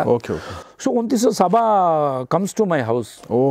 ಬಂದು ನಮ್ಮ ಜೊತೆ ಶೀ ಈಸ್ ಹೈಲಿ ಇದು ಕ್ವಾಲಿಫೈಡ್ ಆ್ಯಂಡ್ ಇದು ಇಂಗ್ಲೀಷೆಲ್ಲ ಆಗಿ ವೆರಿ ಬ್ಯೂಟಿಫುಲ್ ಲೇಡಿ. ಬಂದು ನನಗೆಲ್ಲ ಎಕ್ಸ್ಪ್ಲೈನ್ ಮಾಡಿ ಹೇಳ್ತಾಳೆ, sir my mother has been killed. ಹೆಂಗೆ ಎಲ್ಲಿ ಅಂತ ಗೊತ್ತಿಲ್ಲ ಸರ್. ಅವಳು ನನಗೆ ಫೋನ್ ಮಾಡದೇ ಇರ್ತಿರ್ಲಿಲ್ಲ. ಈ ಫೋನ್ದೇ ಪ್ರಾಬ್ಲಮ್ ಇಲ್ಲೂ ಹಾಗೆ ಆಗಿದೆ ನೋಡಿ. ಶ್ರದ್ಧಾಗೆ, ಈ ಡೆಲ್ಲಿ ಶ್ರದ್ಧಾ ಕೇಸಿಗೆ ತಂದೆ ಫೋನ್ ಮಾಡ್ತಾ ಇರ್ತಾರೆ ಮಧ್ಯ, ತಂದೆನೋ ತಾಯಿನೋ, ಫೋನ್ ಸ್ಟಾಪ್ ಆಗಿಬಿಡುತ್ತೆ. ಅವ್ರದ್ದು ಇದು ಏನೋ ಫೇಸ್ಬುಕ್ನಲ್ಲೂ ಸ್ಟಾಪ್ ಆಗಿಬಿಡುತ್ತೆ. ಆಮೇಲೆ ಅವ್ರಿಗೆ ಡೌಟ್ ಬರೋದು. It takes some time. So ಇವಳು ಏನು ಮಾಡ್ತಾಳೆ, ನನಗೆ ಹೇಳ್ತಾಳೆ. ಆಮೇಲೆ ನಾನು ಕೇಳಿದೆ, FIR ಆಗಿದೆ, ಕೇಸ್ ರಿಜಿಸ್ಟರ್ ಆಗಿದೆ. ಕೆಂಪಯ್ಯನವರು ಅವಾಗ DCP ಅವರು ಭಾಳ ಇಂಟ್ರೆಸ್ಟ್ ತೊಗೊಂಡು ಇದೇನಾಗುತ್ತೆ ಎಲ್ಲ. ಯಾರು ಇರ್ತಾರೆ ಸರ್ ಇದಕ್ಕೆ? ಅಲ್ಲಿ ಒಬ್ಬರು ನಾರಾಯಣ್ ಅಂತ ಇನ್ಸ್ಪೆಕ್ಟ್ರು, ಅವ್ರ ಬ್ಯಾಚ್ಮೇಟು. ಅವ್ರ ಮಗ ಇವಾಗ ವಿಷ್ಣುವರ್ಧನ ಅಂತ SP ಆಗಿದ್ದಾರೆ. ಅವ್ರು IPS direct IP I mean DYSP ಆಗಿ ಈಗೆಲ್ಲೋ ಸಿಟಿನಲ್ಲೇ ಇರ್ಬೋದು ಅಂತ ಕಾಣುತ್ತೆ, ವಿಷ್ಣುವರ್ಧನ್ ಅಂತ. ಅವ್ರ ತಂದೆ ಅವಾಗ ಅವ್ರೇನು ಮಾಡ್ತಾರೆ, ಕೊನೆಗೆ ಏನು ಮಾಡ್ತಾರೆ, ನಮ್ಮ ಶಿವರಾಮು ಇನ್ವಾಲ್ವ್ ಆಗ್ತಾನೆ ಆ ಕೇಸ್ನಲ್ಲಿ, BK ಶಿವರಾಮನ್. ಇವ್ರೇನು ಮಾಡ್ತಾರೆ, ಒಂದು ಸರಿ ಇವನ ಮೇಲೆ ಭಾಳ ಸಸ್ಪೆಕ್ಟ್ ಬರುತ್ತೆ ಶ್ರದ್ಧಾನಂದನ್ನ. ಇವನಿಗೆ ಹೊಡಿಯೋಕ್ಕಾಗಲ್ಲ, ಬಡಿಯೋಕ್ಕಾಗಲ್ಲ, ಹಗ್ಗ ಹಾಕೋಕ್ಕಾಗಲ್ಲ. ರಿಸ್ಕ್ ತೊಗೊಳಕ್ಕೆ ಎಲ್ಲರೂ ಎದುರ್ತಾರೆ. ಇವನು ಸ್ವಲ್ಪ ಮಹೇಶ್ ಥರ ಎಲ್ಲ ಆಗಿದ್ದಾರೆ, ಬಡ್ದಾಕ್ಬಿಡ್ಬೋಯಿತ್ತು. ಇವನು ಮುಟ್ಟಿದ್ರೆ ಸತ್ಗಿತ್ತವರ ತಲೆ ಮೇಲೆ ಬರುತ್ತೆ ಅಂತ ಇವ್ರಿಗೆ ಡೌಟು. ಮತ್ತು ಇನ್ಫ್ಲೂಯೆನ್ಷಿಯಲ್ ಬೇರೆ, ಹೈಲಿ ಇನ್ಫ್ಲೂಯೆನ್ಷಿಯಲ್ಲು. ಯಾಕೆಂದರೆ ಇವನು ಎಲ್ಲರಿಗೂ ಕೊಟ್ಬಿಟ್ಟಿದ್ದಾನೆ ಆ್ಯಂಟಿಕ್ಸ್ ತಗೊಳ್ಳೋದೇ ಶ್ರೀಮಂತರಲ್ವಾ, ಆ ಲಿಂಕ್ನಲ್ಲಿ ಇವನಿಗೆ ಇನ್ಫ್ಲೂಯೆನ್ಸು ಇದೆ. ಬಟ್ ಒಂದು ಸರಿ ಪೊಲೀಸ್ ಆಫೀಸರ್ಸ್ ಏನು ಮಾಡ್ತಾರೆ ಅಂದರೆ, ಒಂದು ದೊಡ್ಡ ಐಸ್ ಕ್ಯೂಬ್ ತರಿಸ್ತಾರೆ, ದೊಡ್ಡ ಐಸು, ಒಂದು 3 ಅಡಿದು 6 ಅಡಿದು ಉದ್ದಾನ 6-7 ಅಡಿದು ತಂದು ಇವನಿಗೆ ಬಟ್ಟೆ ಎಲ್ಲ ಬಿಚ್ಚಿ ಮಲಗಿಸ್ಬಿಡ್ತಾರೆ ಇವನ ಮೇಲೆ. ಈ ಬಡ್ಡಿವಾಗ ಸತ್ತಾಗೆ ಸುಮ್ಮನೆ ಮಲ್ಕೊಂಡ್ಬಿಡ್ತಾನೆ. ಎಷ್ಟೊತ್ತು ಮಲಗ್ತಾನೆ ಅಂದರೆ ಗೌರೀಶ್, ಅಯ್ಯೋ ನಮ್ಮ ನಾರಾಯಣಿಗೆ ಭಯ ಹತ್ಬಿಡುತ್ತೆ. ಈ ನಮಗೆ ಬಂದು ಹೇಳ್ತಾನೆ, ಏನಪ್ಪ ಇನ್ನು ಸತ್ಗಿತ್ತೋಣ ಅಂತಲೇ ಇವನು ಅಯ್ಯೋ ಅಲ್ವಾ. ಇದು ಆ ಮೇಲ್ಗಡೆ ನಿಂತು ಐಸ್ ಕರಗಿ ಬಡ್ಡಿ ಮಗ ಜಾರಿ ಕೆಳಗಡೆ ಬಿದ್ದುಬಿಡ್ತಾನೆ. ಬಿದ್ದರೆ ಅಲ್ಲಾಡೋದೇ ಇಲ್ಲ ಇವನು. ಒಂದು ಸ್ವಲ್ಪ ಐ ಥಿಂಕ್ ಮರಗಟ್ಬಿಡ್ತಾನೆ ಇವನು. ನಾವು ಗಾಬರಿ ಆಗ್ಬಿಟ್ಟಿವಿ, ಗಾಬರಿ ಆಗಿ ಕೊನೆಗೆ ಬಿಸ್ತಿರಲ್ಲ ತಂದು ಹಾಕಿ ಎಲ್ಲ ಮಾಡಿ ಆಮೇಲೆ ಕಳಿಸಿದ್ವಿ. ಅಂದರೆ ಇವಳು ಈಕೇನೂ ಒತ್ತಡ ಆಗ್ತಾಯಿದ್ರು ಕಮಿಷನರ್ ಮೇಲೆ, ಸಭಾ. ಆ ಪ್ರೆಷರ್ಗೆ ನಾವು ಇಷ್ಟು ರಿಸ್ಕ್ ತೊಗೊಂಡ್ರೆ ಇವನೇನು ಹೇಳ್ತಿರ್ಲಿಲ್ಲ. ಇವನು ಬಾಯೇ ಬಿಡಲ್ಲ. ಏನು ಬಾಯಿ ಬಿಡದೆ ಕೂತ್ಬಿಟ್ರಿ ಏನು ಮಾಡ್ತೀರಪ್ಪ. ನಮ್ಮ ಕಾಲದಲ್ಲಿ ಏನೇನೋ ಮಾಡ್ತಿದ್ವಿ ಬಿಡಿ. ನೀವು ಹೇಳೋಕ್ಕೆ ಕೊತ್ವಾಲ್ ರಾಮಚಂದ್ರ ಇದೆಯಲ್ಲ, ಕೊತ್ವಾಲ್ ರಾಮಚಂದ್ರನ ಒಂದು ಸರಿ ಹಿಡ್ಕೊಂಬಂದಿದ್ರು ಯಶವಂತಪುರಕ್ಕೆ. ಅಲ್ಲಿ ಸೋಮಶೇಖರ್ ಅಂಥೇಳಿ DYSP ಇದ್ದರು. ಅವ್ರು ತೀರೋಗ್ಬಿಟ್ರು, ಯಾವುದೋ ಯಾರಿಗೋ ಹೊಡೆದ್ಬಿಟ್ಟು ಮೈಸೂರಿನಲ್ಲಿ ಸ್ವಿಮ್ಮಿಂಗ್ ಪೂಲಲ್ಲಿ. ಸೋಮಶೇಖರ್ ಅಲ್ಲ ಸರ್? ಸೋಮಶೇಖರ್ ಭಾಳ ಟಫ್ ಆಫೀಸರ್. ಅಂದರೆ ಬೇರೆ ವಿಚಾರ, ನಮ್ಮ ಬಂಗಾರಪ್ಪನವ್ರಿಗೆಲ್ಲ ಭಾಳ ಕ್ಲೋಸ್, ಅವ್ರ ಜೊತೆ ಶಟ್ಲ್ ಆಡೋರು.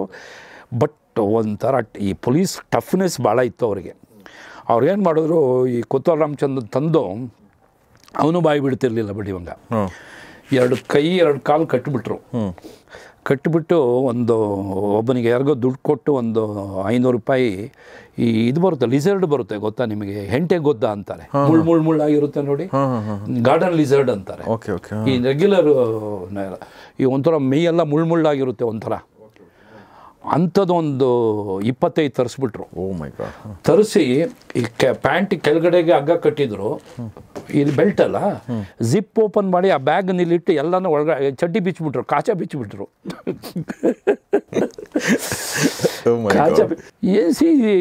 It's A way of interrogation. ಹೊಡಿಯಲ್ಲ ಬಡಿಯಲ್ಲ. ಈ ಕಾಚ ತೆಗೆದುಬಿಟ್ರಲ್ಲ, ಈ ಒಂದು 50 ಈ ಗಾರ್ಡನ್ ಲಿಸರ್ಡ್ ಹೆಂಟೆ ಗೊದ್ದ ಅಂತಾರೆ ನೋಡಿ, ಅದು ಒಳಗಡೆ ಹೋಗ್ಬಿಟ್ಟು ಜಿಪ್ ಹಾಕ್ಬಿಟ್ರು. ಏನು ಗಲೀಜು ಮಾಡ್ಕೊಂಡ್ಬಿಟ್ಟ, ಏನು ರೌಡಿ ಅವನು, ಏನು ಪ್ರತಾಪಗಳು ಇಲ್ಲಿ ಹೇಳೋದು. It's all way of ಇಂಟ್ರಾಗೇಷನ್ಸು. ಇವನಿಗೆ ಏನು ಇಂಟ್ರಾಗೇಷನ್ ಮಾಡಿದ್ರು ಬಾಯಿ ಬಿಡಲಿಲ್ಲ ಗೌರೀಶ್. ಇವನು ಆಮೇಲೆ ಬಿಟ್ಟು ಕಳಿಸಿದ್ವಿ. ಆವಾಗ ಚಂದುಲಾಲ್ ಕಮಿಷನರ್ ಅಂತ ಕಾಣುತ್ತೆ, ನನಗೆ ಮರೆತುಬಿಟ್ಟಿದ್ದೀನಿ. ಅವರು ಪಾಪ ಭಾಳ ಇದು ಮಾಡಿದ್ರು. ನನಗೆ ಯೋಚನೆ ಇದೆ, ಅವ್ರಿಗೊಂದು ಮೆಸೇಜ್ ಬಂತು ಚಂದುಲಾಲ್ ಅವ್ರಿಗೆ. ಈ ಚಂದಾಪುರ ಅಂಥೇಳಿ ಇಲ್ಲೆಲ್ಲೋ ನಮ್ಮ ಇದ್ರ ಹತ್ರ ಇದೆ ನೋಡಿ, ಹೊಸೂರು ಕಡೆ. ಚಂದಾಪುರದಲ್ಲಿ ಒಂದು lady, very good looking lady, destitute ಆಗಿ ರೋಡಲ್ಲಿ ಓಡಾಡ್ತಾ ಇದ್ದಾಳೆ. ಈಕೆನೇ ಇರ್ಬೋದು. ಯಾಕೆಂದರೆ ಇದು ಭಾಳ ಪಬ್ಲಿಸಿಟಿ ಆಗ್ತಿತ್ತು. ಶಾಕೇರ ಮಿಸ್ಸಿಂಗ್ ಅಂತೇಳಿ ಫೋಟೋ ಗಿಟೋ ಎಲ್ಲ ಪೇಪರ್ ಬರ್ತಿತ್ತು ಆವಾಗ 91-92ರಲ್ಲಿ. ಸೊ ನನಗೆ ಆವಾಗ ಸ್ಟೇಷನ್ ಇಲ್ಲ, ನಾನು MMLs ಅಲ್ವಾ, ನನಗೂ ಕೇಸ್ ಡಿಟೆಕ್ಟ್ ಮಾಡಬೇಕಂತ ಭಾಳ ಇದಿತ್ತು, ನನಗೆ ತುಡಿತಾ ಇತ್ತು. ಬಟ್ ನಮಗೆ ಇದಿರಲಿಲ್ಲ, ಸ್ಟೇಷನ್ ಇರಲಿಲ್ಲ. ನನಗೆ ಒಂದು ವಾರ ಬರ್ತಿದ್ದೆ, ನನಗೂ ಎಷ್ಟು ಇನ್ವಾಲ್ವ್ ಆಗೋಕ್ಕಾಗಲಿಲ್ಲ.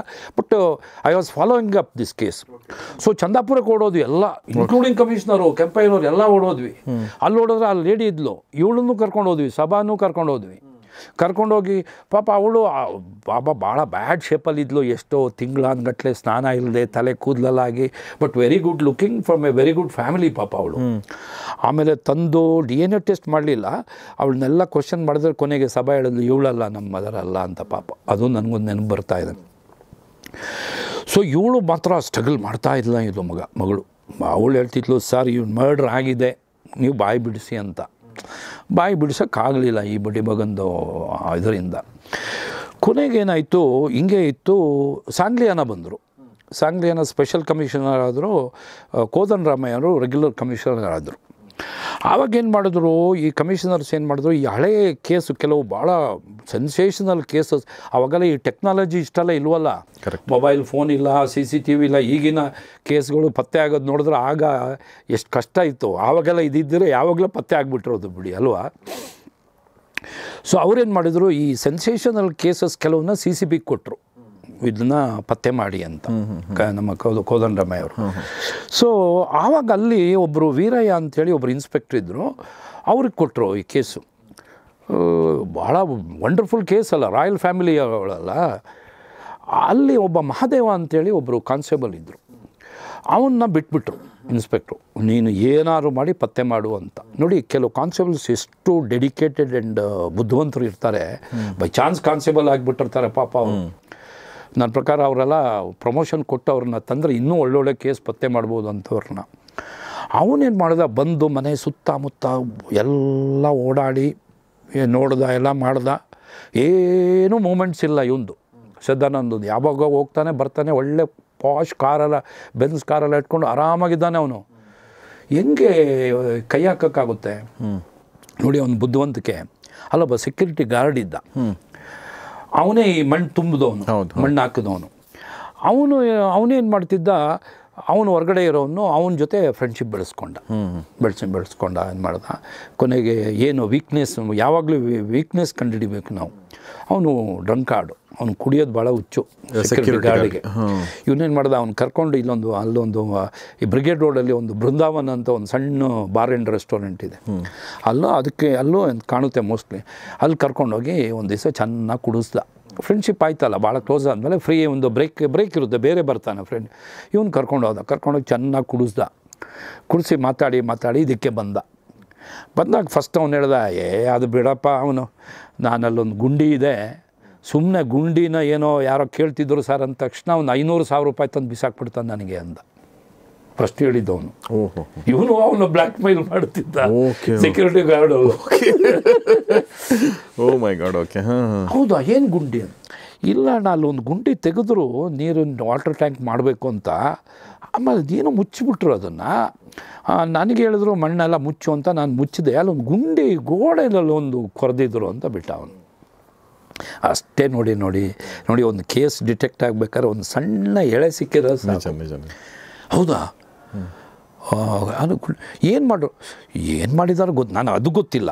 ಒಟ್ಟಿನಲ್ಲಿ ಗುಂಡಿ ಇದೆ, ಅದಕ್ಕೆ ಮೇಲೆ ಬೇರೆ ಈಗ ಇದು ಬೇರೆ ಅದ್ರ ಮೇಲೆ ಇದಾಕ್ಬಿಟ್ಟಿರ್ತಾನೆ ಅವನು, ಕಡಪ ಕಲ್ಗಳು ಹಾಕಿ ಎಲ್ಲ ಸಿಮೆಂಟ್ ಹಾಕ್ಬಿಟ್ಟಿರ್ತಾನೆ. ಆ ಗೋಡೆ ನೋಡಿದ್ರೆ ಅಬ್ಸರ್ವ್ ಮಾಡೋದು ಕಾಣುತ್ತೆ ಅಂತ ಹೇಳ್ತಾನೆ ಅವನು. ಸೊ ಅಷ್ಟು ಸಿಕ್ತಲ್ಲ, ಇವನು ಹೋಗಿ ಇನ್ಸ್ಪೆಕ್ಟ್ರಿಗೆ ಹೇಳ್ಬಿಟ್ಟ, ವೀರಯ್ಯನವ್ರಿಗೆ ಹೇಳ್ಬಿಟ್ಟ, ಸರ್ ಏನೋ ಒಂದು ಗುಂಡಿ ಇದೆಯಂತೆ, ಅದೊಂದು ಚೆಕ್ ಮಾಡಿದ್ರೆ ಒಂದು ಬರುತ್ತೆ. ಅವ್ರು ಕಮಿಷನರ್ಗೆಲ್ಲ ಹೇಳಿದ್ರು, ಎಲ್ಲ ಬಂದುಬಿಟ್ರು ನೆಕ್ಸ್ಟ್ ಡೇ. ಅದಕ್ಕೆ ಎಕ್ಸುಮೇಷನ್ ಅಂತೀವಿ ನಾವು. ಎಕ್ಸುಮೇಷನ್ಗೆ ಎಕ್ಸಿಕ್ಯೂಟಿವ್ ಮ್ಯಾಜಿಸ್ಟ್ರೇಟ್ ಬೇಕು. ಹೌದಾ? ಅದಕ್ಕೆ ಐ ಥಿಂಕ್ ಡಿ ಸಿ ಎಲ್ಲ ಬರ್ತಾರೆ. ಎಲ್ಲ ಬಂದರು. ನಾನಾಗ MMLಸಲ್ಲಿದ್ದೆ. ಅಂದರೆ ಎಕ್ಸಿಬಿಷನ್ ಅಂತಂದರೆ ಹೂತಿರೋ ಶವನ ಎಕ್ಸ್ಯೂಮ್ ಅಂತೀವಿ ಬಾಡಿ. ಈಗ ಯಾರೇ ಒಂದು ಹೆಣ ಊತ್ಬಿಟ್ಟಿದ್ರೆ ಆ ಮನೆಯವರು ತೆಗಿಯೋಕ್ಕಾಗಲ್ಲ. Okay okay okay. ಅವರು ಕಂಪ್ಲೇಂಟ್ ಕೊಟ್ಟು ಪೊಲೀಸ್ ಆಫೀಸರ್ಸು ಎಕ್ಸಿಕ್ಯೂಟಿವ್ ಮ್ಯಾಜಿಸ್ಟ್ರೇಟಿಗೆ ಪರ್ಮಿಷನ್ ತಗೊಂಡು ಅವರ ಸುಪರ್ತಿಲೇ ಅದನ್ನು ಓಪನ್ ಮಾಡಬೇಕು. That is the procedure in the ಇದು. Otherwise it is an offence. ಈಗ ಸಮಾಧಿನೂ ತೆಗಿಯೋಕ್ಕಾಗಲ್ಲ ನಾವು. ಎಕ್ಸ್ಯೂಮ್ ಮಾಡಬೇಕು ಅಂದರೆ ಕೋರ್ಟ್ ಆರ್ಡರ್ ಆಗಿ ಇವ್ರಿಗೆ ಬರಬೇಕು, D C has got the powers.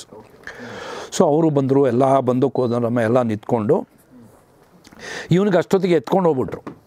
Okay. ಯಾರಿಗೆ ಸದಾನಂದ ತೊಗೊಂಡೋಗಿ ಚೆನ್ನಾಗಿ ಸ್ವಲ್ಪ ಇದೇ ಮಾಡಿ ಥರೋ ಇಂಟ್ರಾಗೇಷನ್ ಮಾಡಿದರು. ಸ್ವಲ್ಪ ಬಿಸಿ ಮಾಡಿದ್ರು ಅಂತ ಕಾಣುತ್ತೆ. ಮಾಡಿದ ಮೇಲೆ ಹೇಳಿದ್ರು, ಮಗನೇ ಇವಾಗ ಅಲ್ಲಿ ಗುಂಡಿ ಇದೆ ತೆಗಿತೀವಿ ಅಂದ ತಕ್ಷಣ ಬ್ರೇಕ್ ಆಗಿಬಿಟ್ಟ. ಆಮೇಲೆ ಹ್ಯಾಂಡ್ ಕಫ್ ಅಲ್ಲಿ ಲೀಡಿಂಗ್ ಚೈನ್ ಹಾಕೊಂಡು ಕರ್ಕೊಂಬಂದರು. ಇವನು ಕರ್ಕೊಂಬಂದು ಇಲ್ಲಿ ಇವನು ಒಪ್ಕೊಂಡ, ನಾನು ಏನೋ ಮಾಡಿಬಿಟ್ಟಿದ್ದೀನಿ ಸರ್, ತೋರಿಸ್ತೀನಿ ನನಗೆ. ಅಷ್ಟೊತ್ತಿಗೆ ಭಾಳ ಇಂಟ್ರಾಗೇಷನ್ ಮಾಡಿದರು ಇವನಿಗೆ. ಇಂಟ್ರಾಗೇಷನ್ನು ಒಂದು ಲೆವೆಲ್ಗೆ ಹೋಗುತ್ತೆ, ಅಲ್ಲಿಂದ ಅವರು ಬಿಡ್ತಾರೆ. ಸೊ ಅವರು ಕರ್ಕೊಂಬಂದು ಇವನೇ ಚಾಕ್ ಪೀಸ್ ತೊಗೊಂಡು ಮಾರ್ಕ್ ಮಾಡ್ತಾನೆ ಬಿಡಿ ಮಗ ಅಲ್ಲೇ, ಇಷ್ಟು ಅಗಿರಿ ಸರ್ ಅಂತ. ಗೋಡೆ ಬೇರೆ ಇತ್ತಲ್ಲ, ಗೋಡೆ ಎಲ್ಲ ಇವನೇ ಇದಾಕಿ ಸಿಮೆಂಟ್ ಹಾಕಿರೋದು ಗೊತ್ತಾಗ್ತಾಯಿತ್ತು. ಸೊ ಅಗಿದ್ರು ಇದರಲ್ಲಿ in the presence of executive magistrate and commissioner ಎಲ್ಲ ಮಾಡ್ತಾ ಸ್ವಲ್ಪ ಈ ಬಾಕ್ಸ್ದು ಇದು ಸಿಕ್ತು. ಬಾಕ್ಸ್ದೆಲ್ಲ ಅದು ಭಾಳ ಕೇರ್ಫುಲ್ಲಾಗಿ ಮಾಡಿದ ತಕ್ಷಣ ಎಲ್ಲ ಡಿಕಂಪೋಸ್ ಆಗಿ ಸ್ಕೆಲಿಟನ್ ಆಗಿಬಿಟ್ಟಿದೆ. ಓಕೆ.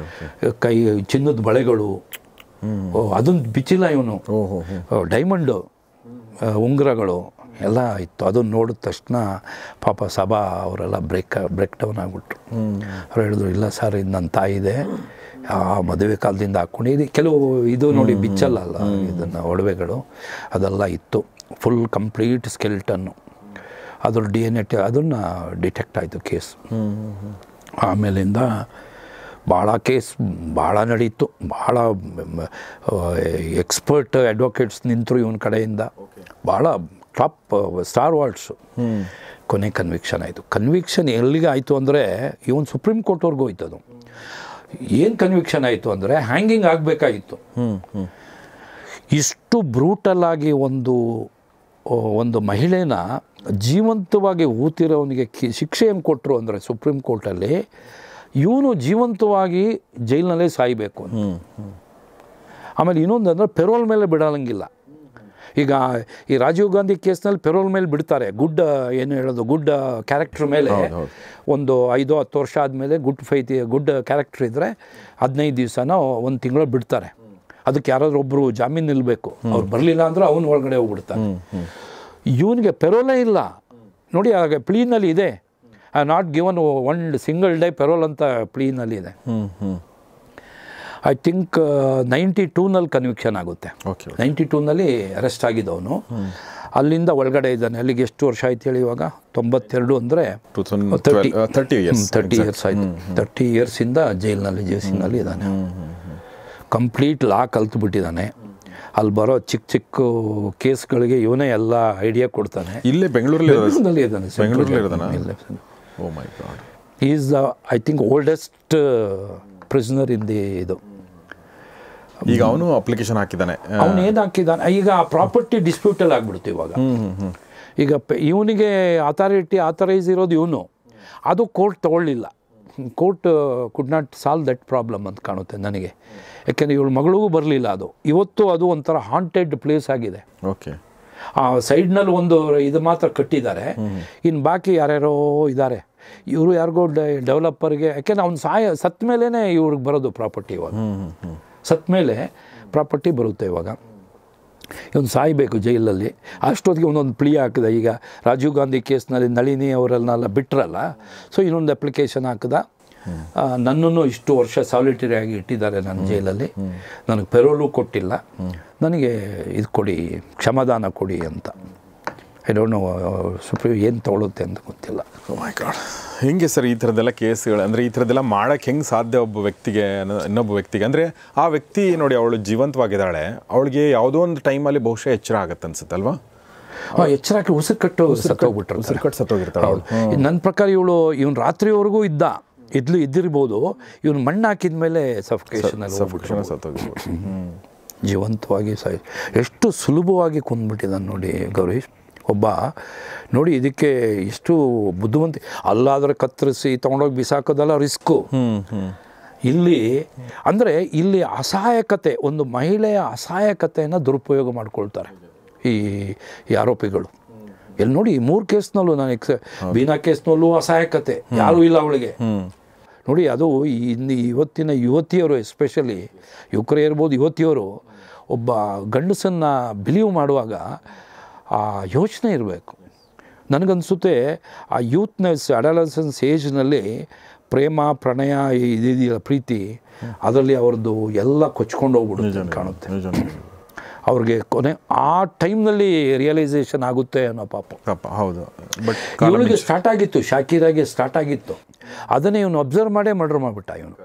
ಇವಳು ಪುನಃ ಯಾಕಂದ್ರೆ ಡೈವರ್ಸ್ ತೊಗೊಂಡ್ಬಿಟ್ರೆ ಇವನಿಗೆ ಪ್ರಾಪರ್ಟಿದು ಫೈಟ್ ಮಾಡಿಬಿಟ್ರೆ ಇವನಿಗೆ ಹೋಗಂಗೆ ಇಲ್ಲಲ್ಲ ಪ್ರಾಪರ್ಟಿ.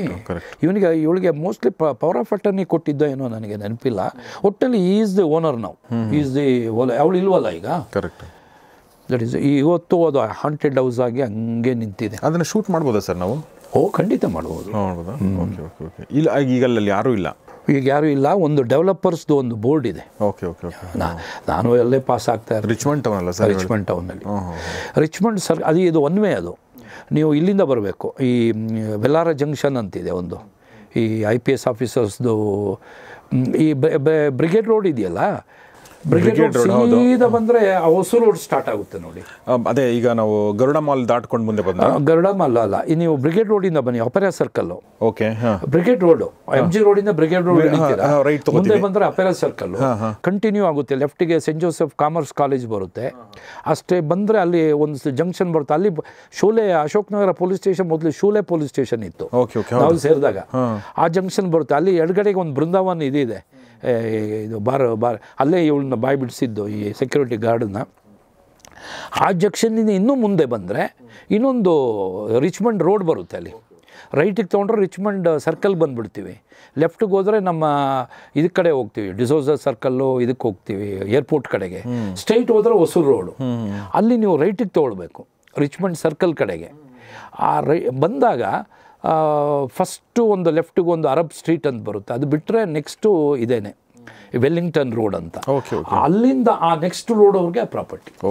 ಅಲ್ಲಿ ನಿಮ್ಗೆ ಗೊತ್ತಾಗುತ್ತೆ, ಎಡಗಡೆ ನೋಡಿದ್ರೆ ಫುಲ್ಲು ವೇಕೆಂಟ್ ಅಂದರೆ ಮರ, ಏನೋ ಸಣ್ಣ ಸಣ್ಣ ಮನೆಗಳಿದೆ, ಬಟ್ ದೊಡ್ಡ ಕಾಂಪೌಂಡ್ ಆಗಿ ಒಂದು ದೊಡ್ಡ ಪ್ಲೇಸ್.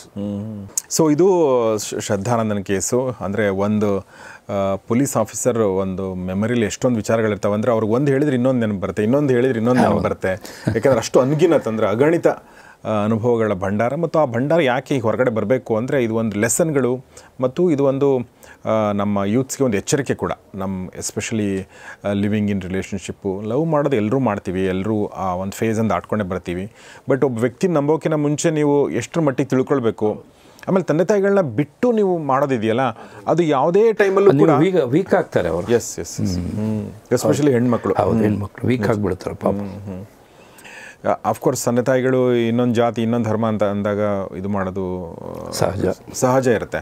ಬಟ್ ಕನ್ವಿನ್ಸ್ ಮಾಡೋದು, ಮತ್ತು ಟೈಮ್ ತೊಗೊಳ್ಳೋದು, ಆಮೇಲೆ ನಿಮಗೆ ಅವನ ಬಗ್ಗೆ ನಂಬಿಕೆ ಬರದೇ ಇದ್ದಾಗ ನೀವು ವಾಪಸ್ ಬರೋದು, ಅದೆಲ್ಲ ನೀವು ಒಂದಷ್ಟು ಇಟ್ಕೋಬೇಕಲ್ವಾ. ಅಂದಂದು ಎಕ್ಸಿಟ್ ರೂಟ್ಗಳನ್ನ ಇಟ್ಕೋಬೇಕಲ್ವ ಸರ್?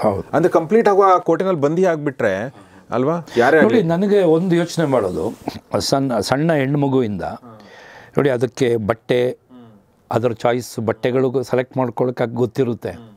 ಆ ಬಟ್ಟೆ ಹಾಕೊಂಡ್ರೆ ಸುಂದರವಾಗಿ ಕಾಣುತ್ತೆ. Jewellery select ಮಾಡ್ಕೊಳ್ಳುತ್ತೆ, wonderful jewellery select ಮಾಡ್ಕೊಳ್ಳುತ್ತೆ. ಎಲ್ಲ ಹೆಣ್ಮಕ್ಳು ಥರ ಅಲ್ಲ, ಒಬ್ಬೊಬ್ಬರು ಒಂದೊಂದು ಥರ ಜ್ಯುವೆಲರಿ ಡ್ರೆಸ್ ಮಾಡ್ಕೊಳ್ತಾರೆ. ಎಲ್ಲ ಅದರದ್ದು ಚಾಯ್ಸ್ ಗೊತ್ತಿದೆ. ಸಬ್ಜೆಕ್ಟ್ ಚೂಸ್ ಮಾಡ್ಕೊಳ್ಳುತ್ತೆ, ಓದ್ತಾರೆ, ಓದೋದು ಸೆಲೆಕ್ಟ್ ಮಾಡ್ಕೊಳ್ಳೋದ್ರಲ್ಲಿ ಸಕ್ಸಸ್ ಆಗುತ್ತೆ.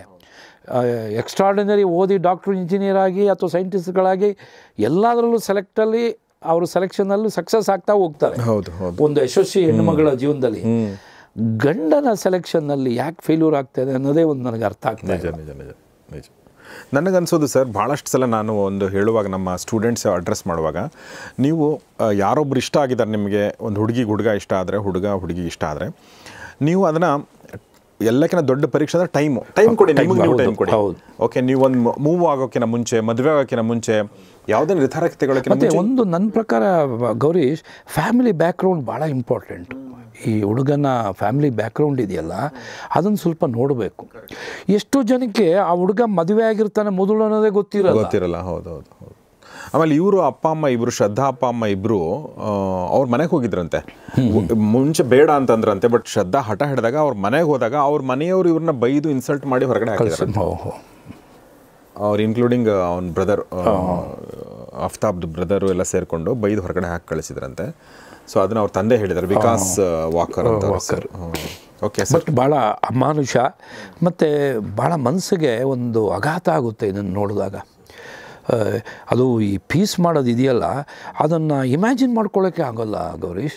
ಸರ್, ಆ ಬೀನಾ ಕೇಸಲ್ಲಿ ನಾನು ಓದ್ತಿರ್ಬೇಕಾದ್ರೆ ಆ ಕೋರ್ಟಲ್ಲಿ ಕನ್ವಿಕ್ಷನ್ ಎಲ್ಲ ಆದಮೇಲೆ ಬೀನಾ ತಾಯಿ ವಿಷಕಂಠ ಹೆಂಗೆ ಕೇಳ್ತಾರಂತೆ, ನೀ ಕೊಲೆ ಏನೋ ಮಾಡಿದೆ ನಾನು ಒಪ್ಕೊಂಡೆ, ಬಟ್ ಅಷ್ಟು ಪೀಸ್ ಯಾಕೆ ಮಾಡಿದೆ ಅಂತ ಕೇಳಿ ಹೇಳ್ತಾರಂತೆ. ಅಂದರೆ ಅಷ್ಟು, ಅಂದರೆ ಆ ಒಂದು ಅದ್ರದ್ದು ಒಂದು ಇಂಪ್ಯಾಕ್ಟ್ ಹೆಂಗೆ ಕ್ರಿಯೇಟ್ ಆಗುತ್ತೆ ಅಂತ ಅಲ್ವಾ. ನೋಡಿ, ಅವನ ತಲೆಯಲ್ಲಿ ಏನಿತ್ತು ಅಂದರೆ, ಒಂದು ಕೊಲೆ ಆಗಿ ಬಾಡಿ ಸಿಕ್ಕಲಿಲ್ಲ ಅಂದರೆ ಮೋಸ್ಟ್ಲಿ ಕೇಸ್ ಅಕ್ವಿಟ್ ಆಗಿಬಿಡುತ್ತೆ. ಓಕೆ, ಅದು ಎಲ್ಲ ಅಡ್ವೊಕೇಟು ಹೇಳ್ಕೊಡ್ತಾರೆ. ಬಾಡಿ ಇದೆಯಲ್ಲ, ಬಾಡಿನೇ ಇಂಪಾರ್ಟೆಂಟು ಕೊಲೆಯಲ್ಲಿ ಪ್ರೂವ್ ಮಾಡೋದಕ್ಕೆ. ಈ ನೀವು ಬಾಡಿನೇ ಸಿಕ್ಕದೆ ಹೋಗ್ಬಿಟ್ರೆ ಅಯ್ಯೋಗೆ ಭಾಳ ಕಷ್ಟ ಪ್ರೂವ್ ಮಾಡೋದು. ಕರೆಕ್ಟ್. ವೆರಿ ಸರ್ಕಮ್ಸ್ಟೆನ್ಷಿಯಲ್ ಎವಿಡೆನ್ಸು, ಈ ಸಾಂದರ್ಭಿಕ ಸಾಕ್ಷಿ ಇದೆಯಲ್ಲ, ಅದರಲ್ಲಿ ಕೆಲವು ಟೈಮೇ ಎಕ್ವಿಟ್ ಆಗಿಬಿಡುತ್ತೆ. ಸೊ ಅದರಿಂದನೇ ಇವರು ಡಿಸ್ಟ್ರಕ್ಷನ್ ಆಫ್ ಎವಿಡೆನ್ಸ್ನ ಮಾಡೋಕ್ಕೋಗಿ ಇದನ್ನು ಮಾಡೋದು. ಅದಕ್ಕೂ ಒಂದು ಸೆಕ್ಷನ್ ಇದೆ. ಅದಕ್ಕೂ ಡಿಸ್ಟ್ರಕ್ಷನ್ ಆಫ್ ಇದೆಯಲ್ಲ ಎವಿಡೆನ್ಸು, ಅದನ್ನು ಮಾಡೋದಕ್ಕೆ ಒಂದು ಸೆಕ್ಷನ್ ಇದೆ. ಅದಕ್ಕೂ ಪನಿಷ್ಮೆಂಟ್ ಆಗುತ್ತೆ. ಈ 302 ಜೊತೆ ಅದು ಸೇರ್ಕೊಳ್ಳುತ್ತೆ. ಸೊ ಸರ್, ಮತ್ತೆ ಸಿಗೋಣ ಅಂತ ಹೇಳ್ತಾನೆ, ನಾನು ಆ ಪ್ರಾಮಿಸ್ ತೊಗೋತಾನೆ ನಿಮ್ಗೆ ಬಿಡ್ತೀನಿ, ಹಂಗೆ ಬಿಡೋಕ್ಕೆ ಸಾಧ್ಯನೇ ಇಲ್ಲ. ಸೊ ಇಷ್ಟೊತ್ತು ನಮ್ಮ ಜೊತೆ ಈ ಎಲ್ಲ ವಿಚಾರಗಳನ್ನ ಶೇರ್ ಮಾಡ್ಕೊಂಡಿದ್ದಕ್ಕೆ, ಟೈಮ್ ನಮ್ಗೆ ಕೊಟ್ಟಿದ್ದಕ್ಕೆ ನಿಮಗೆ ತುಂಬ ಧನ್ಯವಾದ ಸರ್. Thank you. ನಮಸ್ಕಾರ. Thank you very much. So Ashok sir ಆಗಲಿ, ಉಮೇಶ್ ಸರ್ ಆಗಲಿ, ಅಥವಾ ಯಾವುದೇ ಪೊಲೀಸ್ ಇನ್ಸ್ಪೆಕ್ಟರ್ ಬಂದಾಗ ನಾವು ಒಂದು ತನಿಖೆ, ಒಂದು ಘಟನೆ ಬಗ್ಗೆ ಕೇಳಿದಾಗ ಒಂದು ರೋಚಕವಾದ ಘಟನೆ ಅನ್ನೋದಲ್ಲ ವಿಷಯ, ಅದರಿಂದ ಒಂದು ಪಾಠ ಮತ್ತು ಅದರಿಂದ ಒಂದು ಎಚ್ಚರಿಕೆ ತಗೊಳ್ಳುವಂಥ ಸಮಾಜಕ್ಕೆ. ಏಕೆಂದರೆ ಇದನ್ನು ನೀವು ದೊಡ್ಡವ್ರು ನೋಡ್ಬೋದು, ಚಿಕ್ಕವ್ರು ನೋಡ್ಬೋದು, ಮಕ್ಕಳು ನೋಡ್ಬೋದು, ಅಥವಾ ನೀವು ಪೇರೆಂಟ್ಸ್ ನೋಡ್ಬೋದು, ಎಲ್ರಿಗೂ ಒಂದು ಪಾಠ ಇದೆ. ಮಕ್ಕಳಿಗೆ ಅಂದರೆ ನಾವು ಪಾರ್ಟ್ನರ್ ಚೂಸ್ ಮಾಡ್ಕೊಳ್ಬೇಕಾದ್ರೆ ಒಂದು ಎಚ್ಚರಿಕೆ, ದೊಡ್ಡವ್ರಿಗೆ ಮಕ್ಕಳನ್ನ ಹೆಂಗೆ ಬೆಳೆಸಬೇಕು, ಯಾವ ಥರ ಅವ್ರನ್ನ ಗಾರ್ಡ್ ಮಾಡಬೇಕನ್ನೋ ಎಚ್ಚರಿಕೆ, ಹೀಗೆ ಸಾಕಷ್ಟು ಪಾಠಗಳಿದೆ. ಸೊ ಈ ಪಾಠಗಳು ಎಲ್ಲರಿಗೂ ನಾವು ಇನ್ಕ್ಲೂಡಿಂಗ್ ಆಲ್ ಆಫ್ ಅಸ್, ನಮಗೆಲ್ಲ ಅದು ಸಿಗಲಿ ಅಂತ ನಾನು ಆಶಿಸ್ತಾ ಈ ಕಾರ್ಯಕ್ರಮ ಮುಗಿಸ್ತಾ ಇದ್ದೀನಿ. ಸೊ ನೋಡ್ತಾ ಇರಿ ಈ ಒಂದು ಕಾರ್ಯಕ್ರಮನ, ಮತ್ತು ನಿಮ್ಮ ಸ್ನೇಹಿತರೊಂದಿಗೆ ಶೇರ್ ಮಾಡಿ, ಮತ್ತು ನಿಮ್ಮದೇನೇ ಪ್ರಶ್ನೆಗಳು, ಅನುಮಾನಗಳು, ಅಥವಾ ಯಾವುದೇ ಘಟನೆ ಬಗ್ಗೆ ನಿಮ್ಮ ಒಂದು ಇದನ್ನು ಸ್ಟೋರಿ ಮಾಡಿ ಅಂತಿದ್ರೆ ಅದನ್ನು ಕೂಡ ಕಮೆಂಟ್ ಬಾಕ್ಸಲ್ಲಿ ತಿಳಿಸಿ ಅಂತ ಹೇಳ್ತಾ ಇವತ್ತಿನ ಕಾರ್ಯಕ್ರಮ ಮುಗಿಸ್ತೀನಿ. ನಮಸ್ಕಾರ. Thank you very much.